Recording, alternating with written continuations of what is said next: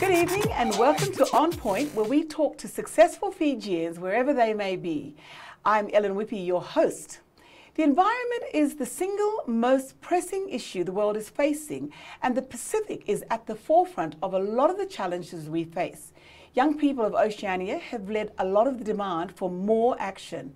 Our guest works as a conservation scientist at the international organization, a youth leader, activist and all-round familiar face in the Pacific, Alisi Rabukawaqa Nacewa. Alisi, welcome to On Point. Thank you, Alan. It's lovely to be here. It's just wonderful having you on the show today. Here you are, 32 years old, a mother of 4 children. You have a role which is so prominent in one of the most pressing issues that is affecting the survival of this earth today. Where you get the time to do it, I don't know. But how did you get into it?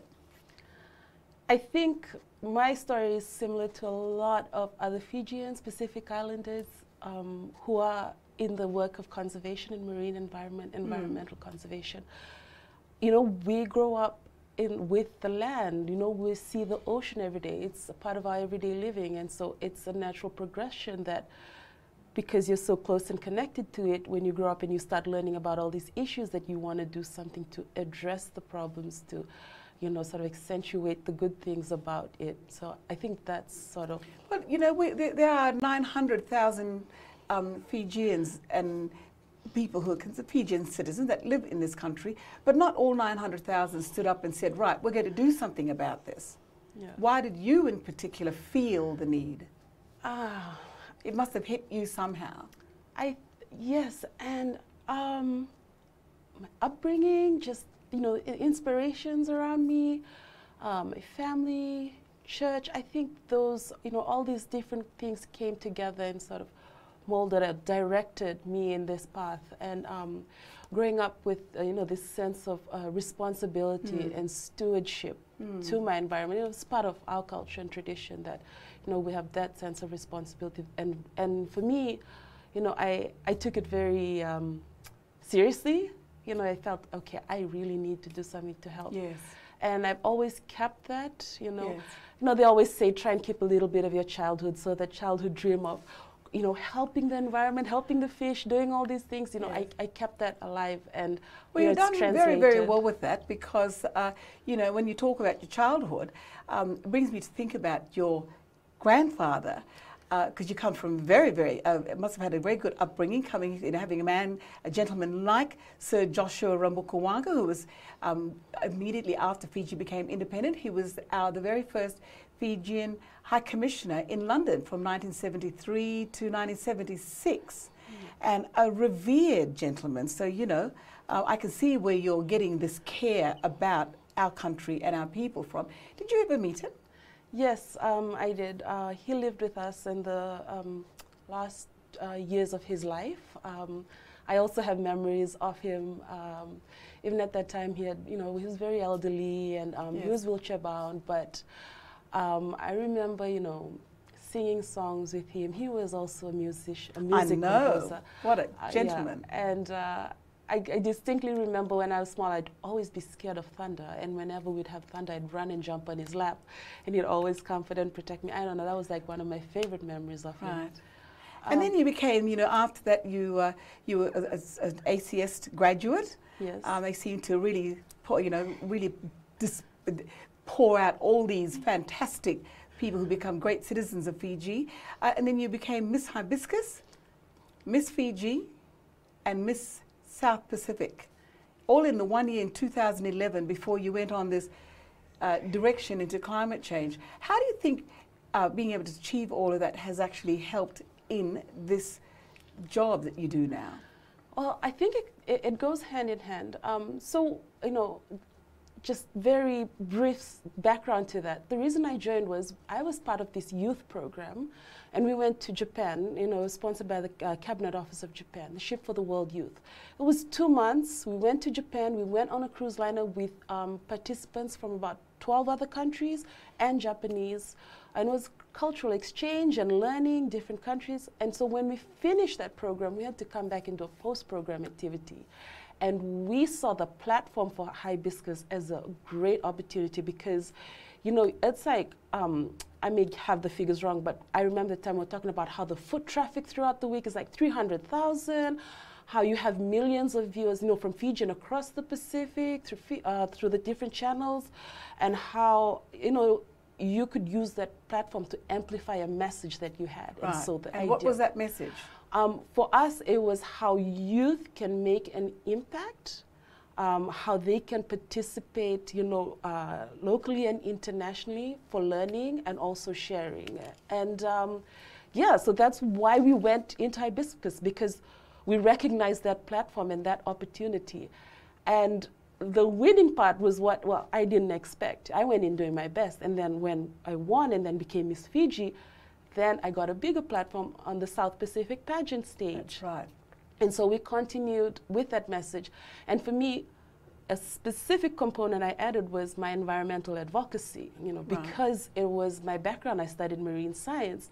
And at the time, I had just graduated, not yet got a full-time job. And so in the meantime, if I am going to be placing myself out there in the public, I thought, why don't I start to also promote this side of me and what I do, you know, because it adds value to, you know, your profile, so to speak. And then you jumped onto a canoe. Yes. And off you went around the world sailing on that canoe. What was the objective of that? Yeah. The Otonialo. Yeah, well, not around the world. So the journey was Te Mano Te Moana, talking about, you know, our ocean and how we should protect it, because there's so many things happening with, you know, pollution and all these other things, impacts even of climate change. And when I sailed, it was, the journey was towards its end, and it was going to Solomon Islands for the Pacific Arts Festival, sort of as a culmination of the thing. So I sailed from Fiji to Vanuatu to the Solomons. And for me, it was like a great way to be physically, you know, literally part of the ocean and part of this process, because a lot of it had been, you know, like in classrooms, in buildings, talking with people. You were actually in the ocean. Yes, and you're out there and you're seeing the impacts, you know, beyond your reefs. You're seeing what's happening. You're seeing the wildlife and all that stuff. And so it, you know, it brings you closer to home. It makes you realize this is what we're fighting for. So what is your major concern for the ocean? It has to be, you know, marine litter, pollution. There is just so much pollution in the ocean, and it's such a broad topic. I mean, plastics, you know, like from fishing industries, you have all these ghost nets and lines and everything. Industrial waste and sewage that's going into our oceans. You know, everyone treats the ocean like it's a dumping ground. You just throw it there, the waves take it away, you forget about it. But, you know, it's limited. The world is one place, and these things continue to stay there. And the ocean currents go round and round and round, and it lands on somebody's doorstep. Yes, and most of the time it comes back to ours. And so, you know, that's the biggest problem. So when you came back from the Otonialo trip, what was the next action from seeing what was in the ocean, seeing that the ocean was being depleted of its natural sources, which is, you know, food for us? Yeah. What was your next step from there?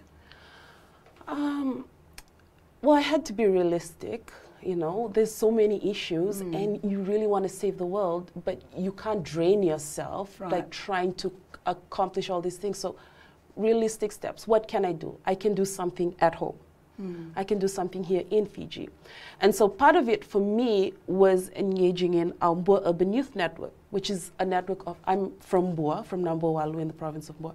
And so I was engaging, you know, like that part of it is in that network. It's young people from the province who are now in urban areas who have come for education, working, have skills, networks, and how can they use that to help your community again? So I was like trying to bring it back home. Great thing to come back to. We're just talking here to young conservation scientist, Alisi Rabukawaqa, and in the next segment, we'll learn of some of her work in the youth advocacy movement. So stay with us.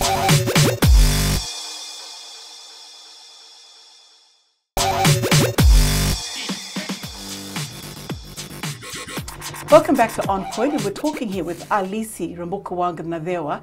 Alisi is from Moa, where just over 10 years ago, the young people from the province who were now living in the urban area decided they could not stand by and watch the degradation of their traditionally owned natural resources.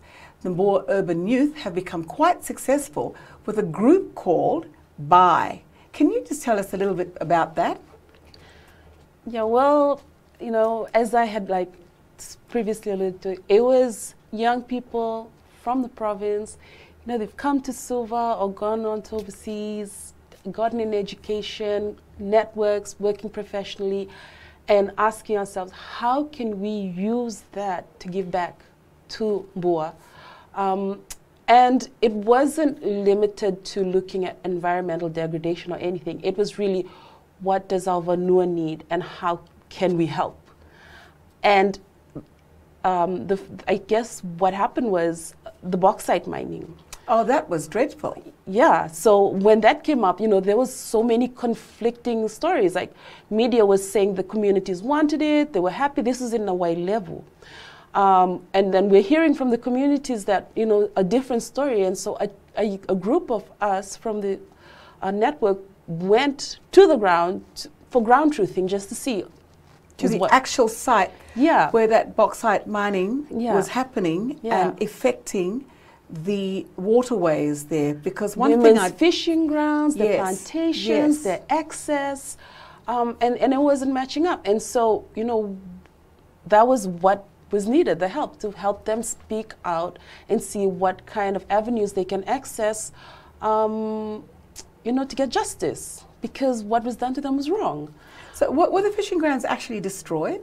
I never actually went to the site. I only read some of the reports that came back, and it said that because of all the mining, it's open cut mining, and a lot of the soil was washing into the rivers, and it was all muddied out, and they couldn't find, the women said they couldn't go and fish there anymore. They couldn't go and get... the water turned red. Yeah.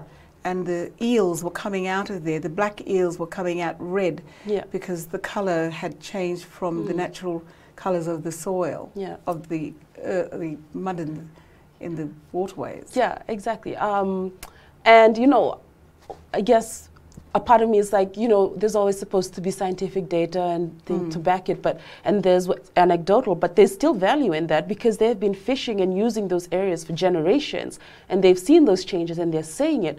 And so, you know, we should recognize the value of the information that they're sharing as well, and to say, hey, there really is a problem here. We should do something about it. But I think there's another major issue though, and that issue has to be the policing of the people that are mining, and the laws and the rules and regulations and the policies that allow them to do it in a way that does not destroy the environment. And was that part of BUY? Yes, that was also part of it all. And you know, I think that, you know, our legislations are great. It's you know, it's sort of like the effect of, as you move further away from the urban areas, it's difficult to monitor a lot of things and enforce a lot of things happening. And, you know, that was the issue, because it was so far away from the urban centers. You know, it's hard to see what's going on, what the companies But you didn't have anybody stationed there? There was, I mean, like in an ideal situation, there would be, but it's hard. You know, it doesn't happen that way in reality, as much as we hope or wish for it to be. Yeah. Right. And so what has become of BUY? And BUY is B-U-Y. Moa Urban Youth. Moa Urban Youth. How strong are they in their activity in Moa? Well, so since then, you know, a lot of other issues have come up. You know, there were plans to extend exploration and extraction to another district in Wainunu. And for us, we recognize that communities need development. They also need sources of employment and, you know, money and all these things, economy, right? We cannot just go in and say, don't do those things because, you know, it's bad for the environment. We have to recognize they also want to level up, right? Right. And so for us, it was like, what's the best way to frame this. And so it became about free, prior, informed consent. And it's a process that you use in development. Ensuring that these communities, before development happens, you know, are free to make informed decisions on their own. You give them all the information and then they decide, which wasn't what happened in Nacewa level. They didn't understand a lot of the things that they agreed to. And so for us, it was like, let's go in, give them all the information, and let them decide then for themselves, as opposed to going in and tell them, say no to mining. Because that's the best you can do. You can't tell communities what to do. No, you can't tell communities what to do. They need to be able to make those decisions themselves. Empower because them. to empower them, but they live there. They know what they need. How has BAI worked with government to ensure that what happened at the bauxite mining, in the bauxite mining situation, does not reoccur?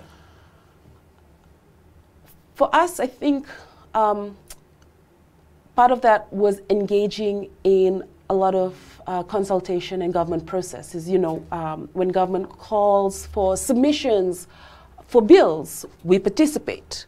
When government calls for consultations, you know, before the UN Oceans Conference, we were having consultations. We signed up, we walked into the room, we sat down, we put our hands up, we asked questions, participating in them. So not only are we working on the ground and, you know, seeing the communities directly, but also coming into these national spaces, into these forums, to also speak there.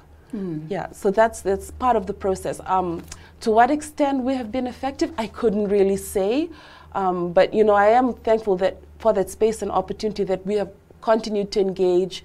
We are your voices are being heard, and you can't stop. Because if you do, you know, this just continues to the detriment of the communities. And for us, you know, it's so important to participate, and that's one thing you are, you know, when talking about youth engagement, you can't just sit back and look and say things. You have to go into the room, go into the space and participate there as well.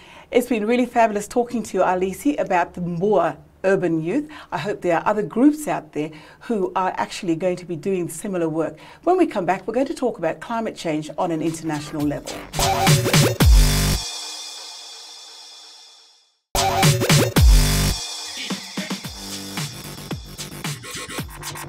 Welcome back.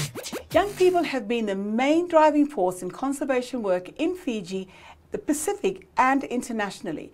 With us to talk about some of what the work is around the world is Alisi Nacewa. Alisi, we were talking about BAI, the Mboa Urban Youth Organization, but on an international level, there is a major movement with the youth. What do you think that's driving that? It's the urgency of needing to take action because of climate change. But do you think that do the youth think that the government bodies and various organizations and adults and parents are not doing enough? Partly maybe, and I'd also like to think that it is because of the work that has been done from the generations before that have built up to this stage where young people feel that they can be part of the conversation and they have a seat at the table. Maybe not in all the places where they would like to, but they, you know, are empowered and confident enough that they would stand up internationally and say, we also have a voice because we're the ones who are going to be inheriting this. Absolutely. And we do not want to inherit something that's broken. That's and we want to be part of the conversation on how you use it right now. That's right. I mean, I think a lot of this has also got to do with that fabulous young person, Greta Thunberg. You know, how do you see her position going up the United Nations, and you know, and the words that she spoke there? I'm getting goosebumps just thinking about what she said. You know, meaning you're destroying our world. How dare you do that? What kind of effect do you think that has?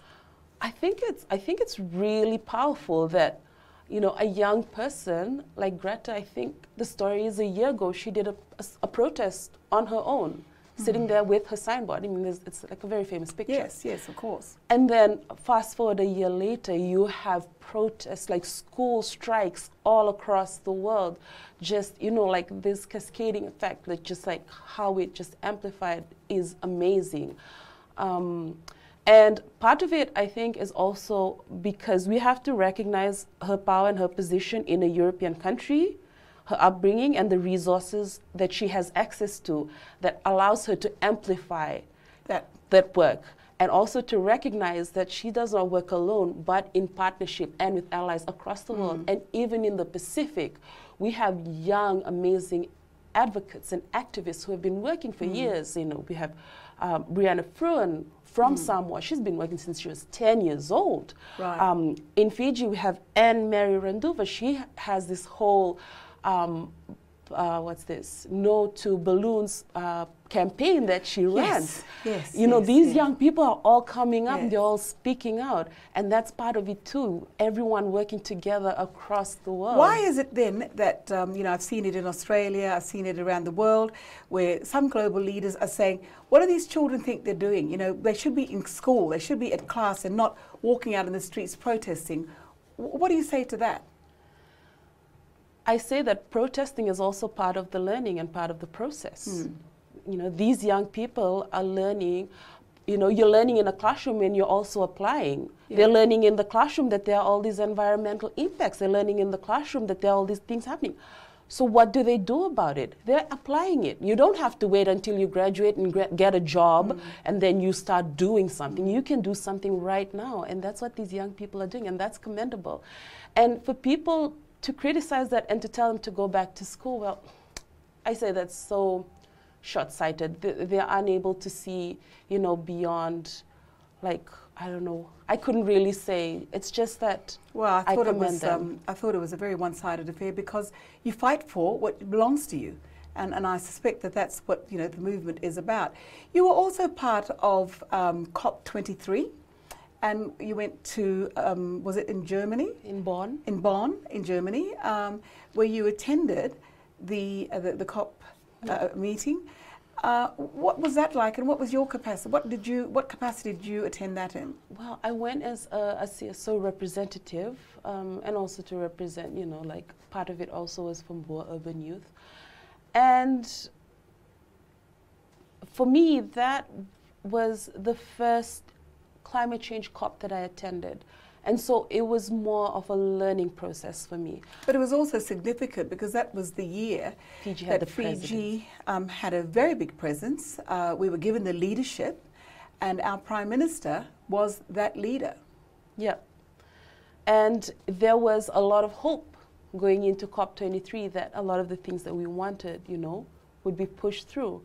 What do you mean by that? That a lot of things you wanted? Like and the calls from the Pacific, you know, calls. Are you saying that it didn't happen?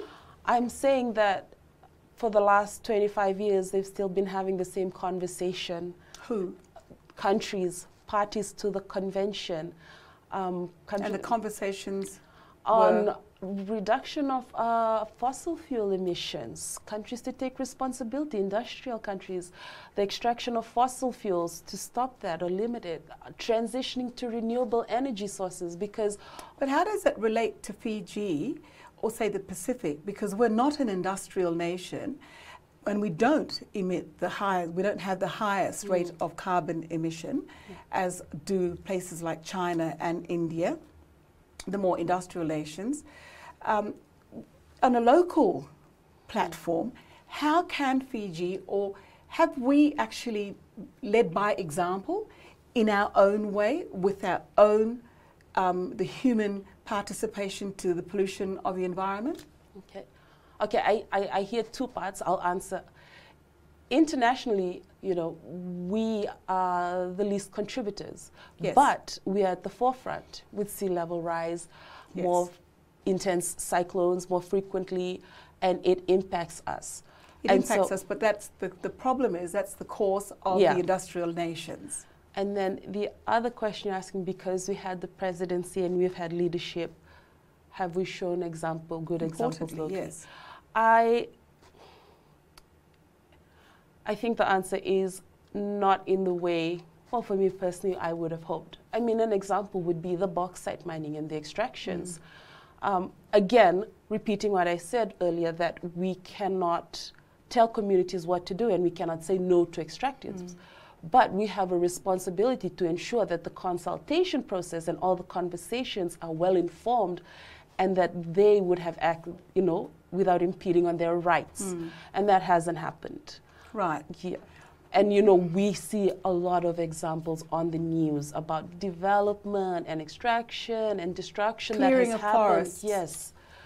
You know, Pollution in the air from carbon dioxide, from all the smoke that comes, the exhaust that comes out of the cars. yeah, all these different things. And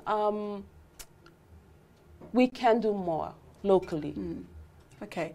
So, you know, I think one of the things here that is probably very important to know is how can we, as citizens of Fiji and the Pacific, contribute to a cleaner environment for a longer life? It's very difficult to control the rising sea levels because we're not causing it, but we are being affected by it in a terrible, terrible way to the tune where, you know, there are communities that are being wiped out and people having to move uphill. Yeah. Just very quickly. You know, part of it is what's been happening for the last 25 years at the COP. Being present internationally and telling people we are here in the Pacific, not small island developing states, we are large ocean states. We also have a place, we have a right to exist, and we have a right to thrive. And we can call out these countries because we have the moral authority, because we're not causing the problem. That's right. You know, that's one part of it. Every single person in this region needs to go out and say that. Yes. And locally, you know, we talk about recycling, putting your rubbish in the bin, you know, not all of these other things, watching what you burn, watching what you pour down the sink. And that's great, but there's also pollution in landfill. And what we need to recognize is we shouldn't put the burdens on ourselves as individuals. We should also look at the companies that are creating all these products. Now that is another big subject, Alisi, a very, very important subject. We've run out of time, and I'd love to have you back on the show. It's so inspiring to hear about how young people are rising to the challenge to tackle some of the world's biggest problems. But that's all we have time for tonight. So join us again on Point every Monday at 8 p.m. right here on MyTV.